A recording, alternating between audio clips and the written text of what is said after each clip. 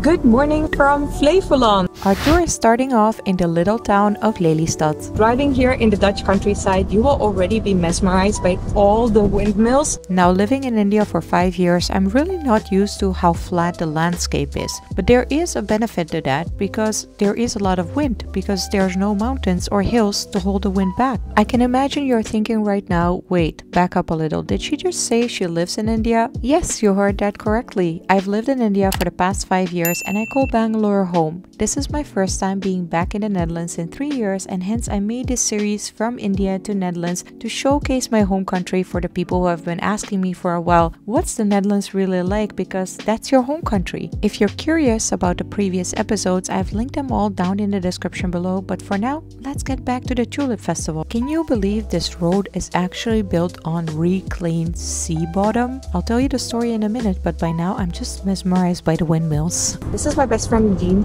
and on her side, you can already see the numerous tulips. Look at that. The Flevoland Tulip Festival is really not famous with tourists, so this video is an insider gem on how you can see the tulips in a very peaceful place and stay off the beaten track. Throughout this video, I really want to take you through the tulip route, for which I think you will have to plan for next year, because by the time this video is out, it's just a very brief period of time that the tulips are out, so I don't think you'll be in time to make it for the tulip season this year, but you can definitely plan for it because it is mesmerizing. I'm so excited. Are you excited, Nadine? I'm super excited. You're also dressed like a tulip. I love that. Yes. Madam Tulip. Lelystad is the capital of the Dutch province Flevoland, which is the youngest province in the Netherlands. Composed of 2 connecting islands in the middle of the Netherlands, Flevoland only came to be in 1986. And fun fact, it is the largest non-natural island in the world. Flevoland is a province almost in the middle of the Netherlands. It has a very interesting story because actually Flevoland used to be underwater. So where we are driving right now is sea bottom.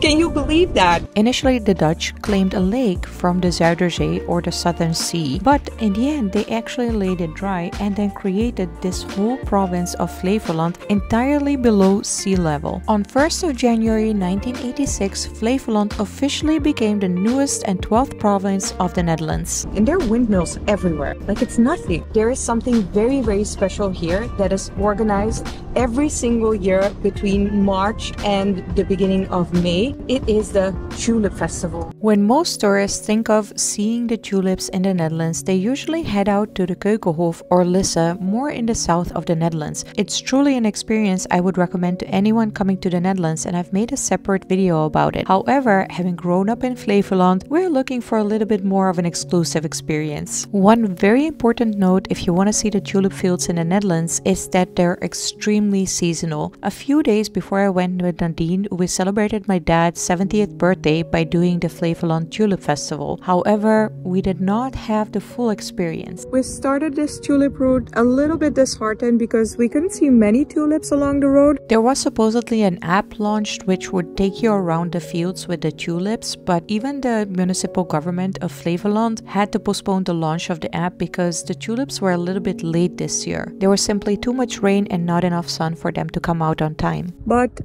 as you can see behind me, we found a patch. Around 1593, the tulip first appeared in the Netherlands. At first, they were just grown in the Hortus botanicus in Leiden, and only visitors were allowed to set eyes on the pretty flowers. But soon, tulips spread all over the country, causing tulip mania. This is actually considered an official era in Dutch history. Did you know that Flevoland is one of the Netherlands' largest open tulip fields? Pretty cool for reclaimed sea bottom land, right? Visiting the Tulip Festival is completely free if you drive around in your own car, or maybe you want to do it the Dutch way and hire a cycle. The main reason why I would recommend it to any tourist is because here is the only place where you will get a true private experience of the tulip fields, whereas in the Keukenhof or in Lisse it's a lot more crowded. I mean, how dreamy is this? This scene could be straight from a Bollywood movie.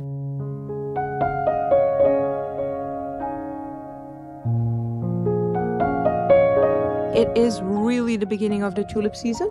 So if you want to go, I think the end of April is a much safer bet.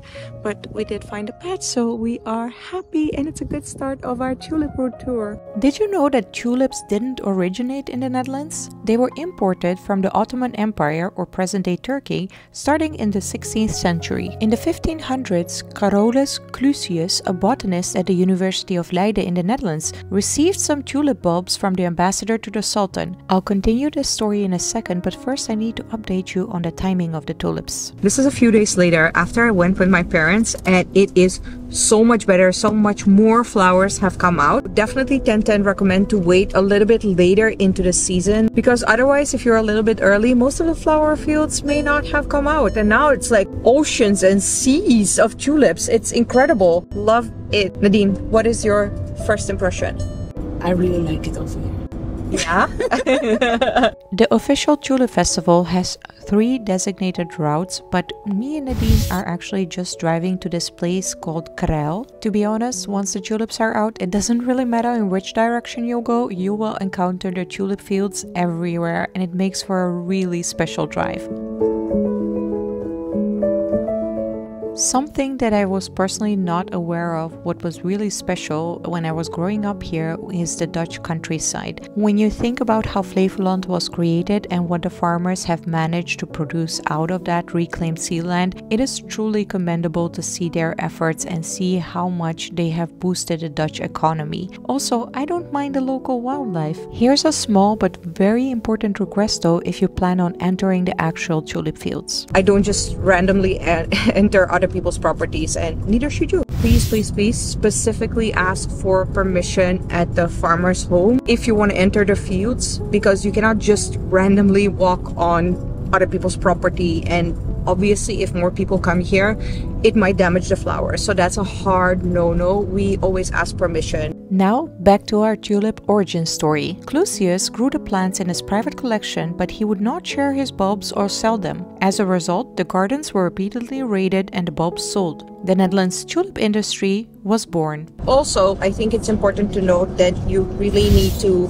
have a car to do this. You cannot do this by foot. Maybe you can do it on a two-wheeler, but I think if you're in the Netherlands for the first time, a car would be more safe. Definitely, if you want to do this, you need to rent a car, or you need to hire a driver with a car through your hotel or accommodation. Also, they got tour buses. Nadine also just mentioned that there are tour buses, but if you're going with a group, just know that you won't get the fields to yourself like we just had. As the popularity of the tulips in the Netherlands grew, the bulbs' value increased. They were considered a rarity and commanded an enormous price that only the wealthy could afford. There was a rush on tulip bulbs from 1634 to 1637 as speculators bought them hoping to sell at a higher price. Many did during tulip mania or the tulip craze, but in 1637 too many speculators sold at once and the tulip market crashed, ending this brief but memorable period. Today, the Netherlands is the largest producer of tulips worldwide, exporting about 3 billion bulbs per year. Generally, tulips symbolize love, but there is a different meaning based on the color of tulip in question. For love and romance, red tulips are the way to go. Getting back to the meaning of the colors in a second, but I just want to highlight that the main activity here is just clicking pictures and shooting videos because the aesthetics of the tulip fields are just too beautiful.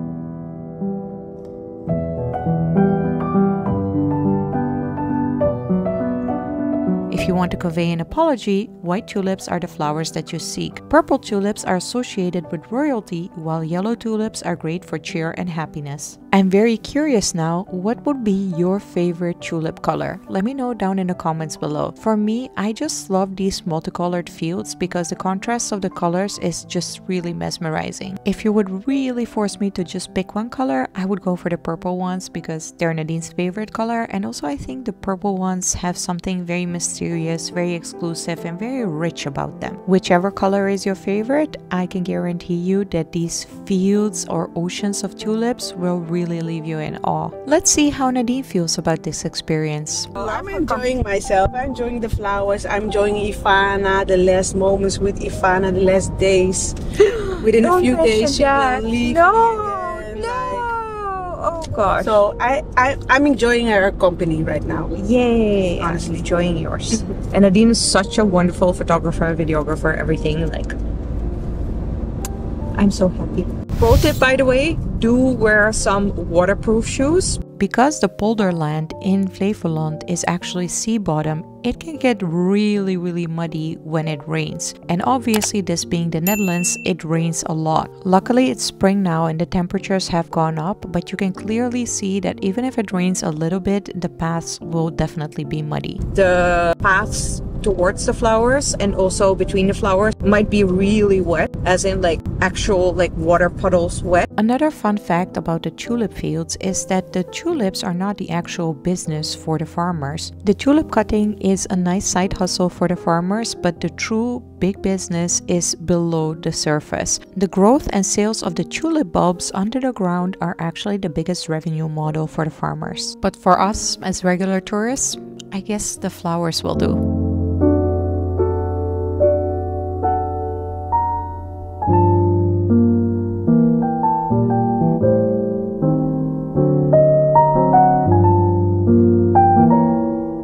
Now, I may be very casual about the mud, but Nadine was really not amused. Here I am prancing and dancing throughout the mud because I actually grew up in a farm, so for me, it's not a big thing. But yeah, let's just hear Nadine's review and what she has to say about it. Nadine, what is your review? Why are you asking me this question? Say what you were saying off camera. Don't ask me. Tell me. No. Speak freely, child. Okay, my review. Okay, the tulips were beautiful, but you have to go on a day when there's no rain. My shoes are so dirty right now. The tulips are very beautiful. So the tulips, I will give it 10 out of 10. But the fields, 1. There you go. Yeah. I obviously enjoyed it. I'm just gonna clean my boots, but it is a very important note. I think right now you should also watch the other episodes of my From India to Netherlands series. It's the first time that I'm back in the Netherlands in 3 years. So I documented everything, and the other episodes are about Amsterdam and surprising my friends and visiting other places in the Netherlands. So enjoy watching that now.